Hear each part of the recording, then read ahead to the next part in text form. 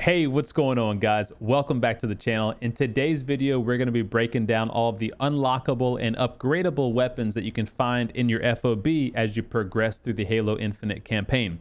Now, the weapons that we're going to review today are going to give you an edge over the standard variants of those weapons. So if you're having trouble getting stuck on some of the campaign missions, or if you're like me planning on Legendary, you're going to want a couple of these weapons. And I'm going to show you which ones are best, which ones are my favorite, and which ones you should go get first. Let's take a look. All right, so starting from the top, guys, the upgradable FOB weapons are going to be found in your tab menu when you go over to the FOB icon. And you're going to see that as you start the campaign, you're only going to have, I think, a mongoose, a pistol, and maybe an assault rifle unlocked. And as you earn Valor, Valor is this little emblem up here. So currently I'm at 3240. But as you earn Valor, you unlock each next section, like the Razorback Hog, the standard weapons, upgraded Marines, and then eventually you'll start to get the upgraded weapons like the Striker Sidekick, the upgraded MA40 Longshot assault rifle, etc. So as you get more Valor, you upgrade and get access to these weapons that you can spawn in your FOB.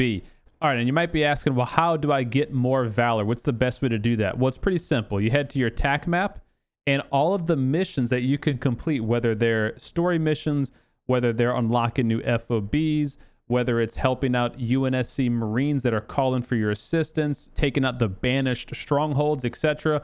All of those things will give you Valor as you complete them.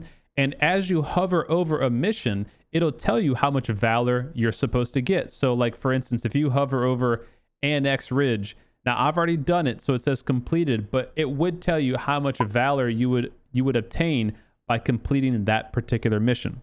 So if you're having trouble completing some of the campaign missions, or you just want to take some fun upgraded weapons into the story mission, you can take a pause doing the story missions and go focus on some of the side quests to increase your Valor and then unlock, some fun items. All right, so starting off is by far one of my favorites, the Striker Sidekick Mark 50. This upgraded sidearm pistol has really been one of my primary go-to weapons even throughout the Legendary campaign for Halo Infinite. And it's for a few reasons. It can hold 2 extra bullets in the magazine before you have to reload, so 14 total. And it can carry 84 ammunition in backup reserve, giving you 98 shots before you have to find one of the kinetic refill stations to replenish your ammo. Now, unfortunately, with these upgraded weapons, a key note to remember is that you cannot replenish the ammo by finding the standard variant on the ground. So if there's a regular pistol that a Marine was holding, if you walk over that regular pistol, it will not replenish the ammo in this upgraded pistol. You do have to either go back to an FOB to replenish or find one of the many kinetic ammo refills throughout the map. Now, this pistol also has a standard 1.4 zoom, but it shoots much more accurately than the old pistol. So you can really spam shots if you need to, and all of your bullets are going to fly true. The weapon bloom and deviation is very, very low. And as you can see, as I'm fighting these enemies, again, this is all on Legendary, it's killing the unshielded brutes in 2 shots. You hit 1 headshot to pop off the helmet, 1 headshot to finish the enemy, and then, of course, any, grunt, jackal, skimmer, you name it, if they don't have a shield, it's 1 shot to the head and they are done. Even if they have a shield, this thing still rips right through them. By far, it's been one of my favorite weapons. Okay, next up is a fan favorite and a little bit controversial for me for a battle rifle. This one is the BR75 Breacher, which is a close range variant of the battle rifle. It has less ammunition in a magazine and carries less backup ammunition than the standard battle rifle, but in exchange you get a higher rate of fire and a much higher damage output, but it is at the cost of its weapon's accuracy. So this will not be as accurate at long range as the old BR is. So be warned, but for up close and mid-range fights, this will absolutely shred any unarmored target and even deal significant damage to armored and shielded targets. For most of the brute encounters, for example, it's 2 bursts. 1 burst for the helmet, 1 burst to kill.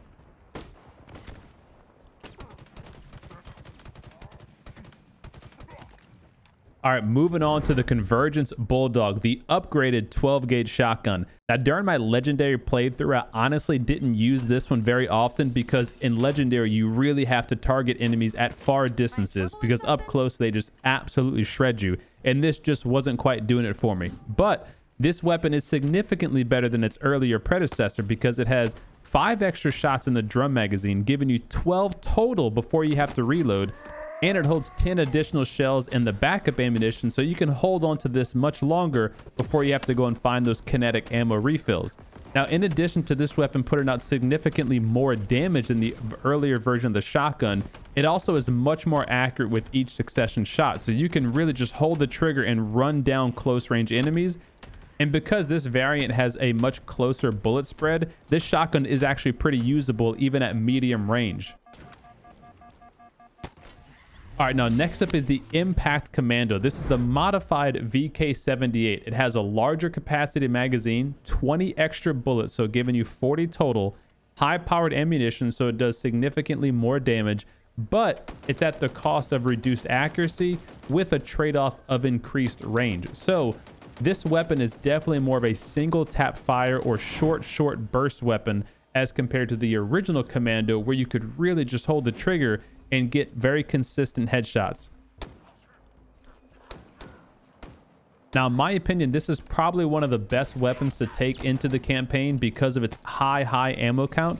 It has 40 in the chamber, 200 in backup capacity, which means this thing can really last you a long time as long as you're conscious about its reduced accuracy. So you really focus on tap fire and headshots, and this thing is going to take care of pretty much any enemy you come across.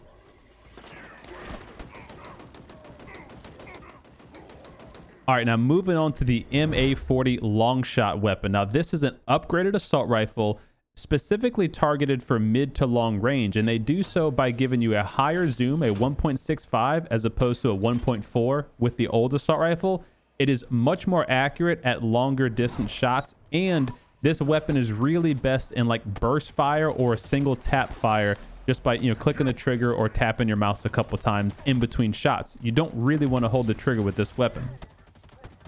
Now, of course, this weapon does do significantly more damage than the standard assault rifle, and it is better at range, but a couple of the downsides to it is that it actually holds 11 bullets less in each magazine, and then over 100 rounds less in backup ammunition. So you're going to find yourself having to look for those kinetic ammo stashes much more frequently with this upgraded weapon, which puts it pretty low on my favorites list, if I can be honest.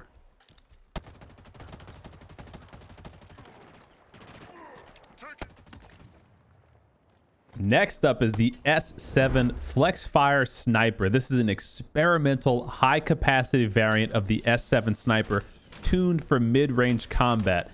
And what makes this sniper really unique is its ammo capacity and rate of fire. This sniper can hold 10 rounds in each magazine and 40 backup, so 50 shots with this sniper rifle, as opposed to the OG sniper with only 20 rounds before you're out, and you have to find one of the power weapons ammo caches that are very sparse throughout the map. Now, this upgraded variant does have a couple of downsides compared to the original sniper rifle. It cannot zoom in to 10 times magnification, so it's only 5 times magnification, and it does a little bit less damage than the standard sniper rifle. But as long as you're focusing on headshots, this is still going to be a great go-to weapon for almost any exploration or campaign mission.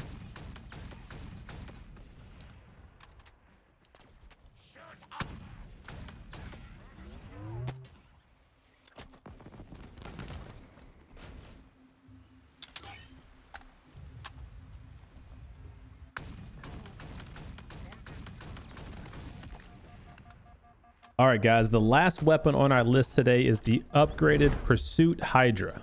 Now, the upgraded Hydra is really unique for a couple of reasons. Number one, it locks on much faster to targets, and it can lock on at up to 150 meters away when compared to the standard Hydra, which only locks on at about 100 meters or less. So you can really use this Pursuit Hydra as an alternative sniper rifle, and it takes kinetic ammo, which means you can replenish it at almost any station throughout the entire mission or campaign exploration. You don't need to find a power weapon ammo cache like you do with the S7. Now, in addition to those upgrades, it does have an increased damage output, but it's at a cost of lower magazine count. So you can only carry a total of 18 shots with the Pursuit Hydra, whereas the standard Hydra has 24 shots. So that is a bit of a hit, but again, since this is kinetic ammo, any station that you would refill like an assault rifle or a pistol at, you can refill this bad boy. So it's a really good alternative for boss fights that you want to stay a little bit further back on, or if you're having problems with vehicles, since it can lock on to anything, persons or vehicles, it's really good against those too.